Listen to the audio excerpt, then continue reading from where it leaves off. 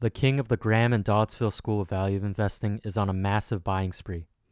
Buffett and Berkshire have taken advantage of the market correction in the past year to deploy $6.4 billion on two securities, Occidental Petroleum and HP Inc.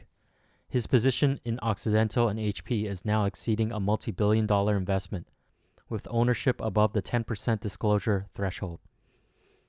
Given the strength of conviction, was there any way to anticipate in real time the intrinsic value investment?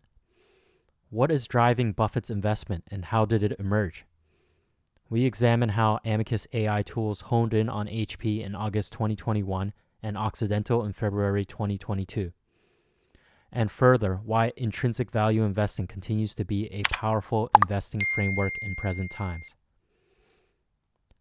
In this graphic from Genuine Impact, we can examine Berkshire's public holdings.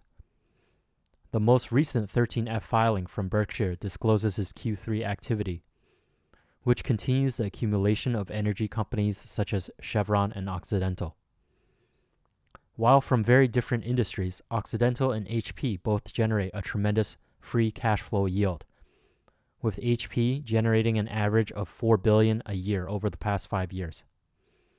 Free cash flow yield is one of the classic intrinsic valuation metrics, and here at Amicus, we've incorporated it in our forward predictive models. Free cash flow yield compares the free cash flow, the cash left over after deducting OPEX and CAPEX, per share against its market value per share. Intuitively, it captures how readily a company can deploy capital to address new opportunities and challenges. Yet, it's only one of many financial metrics, and it needs to be held in context within a shifting landscape of market conditions. That's exactly what our Mixture of Experts ensemble targets with Consensus of Experts explainability. Consensus of Experts model attention uses the key value attention mechanism to identify which of the expert submodels most contributes to predictions.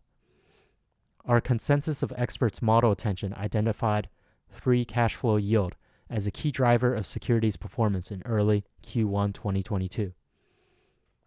It led to recommending Occidental with high probability, leading to our net accumulation by February 17, 2022. Berkshire Hathaway's 13F filings showed the accumulation of HP equity.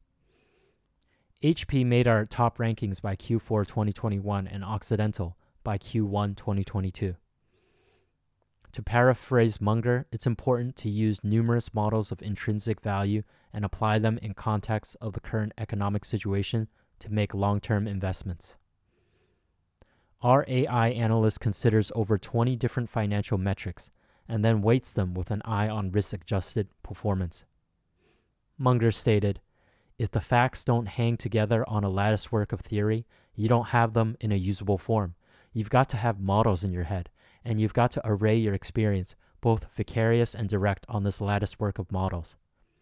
You may have noticed students who just try to remember and pound back what is remembered. Well, they fail in school and in life. You've got to hang experience on a latticework of models in your head." Charlie Munger, Berkshire Hathaway Vice Chair. Our AI is not a blind trend-following algorithm, but rather a powerful investment co-pilot that ensures a stable path.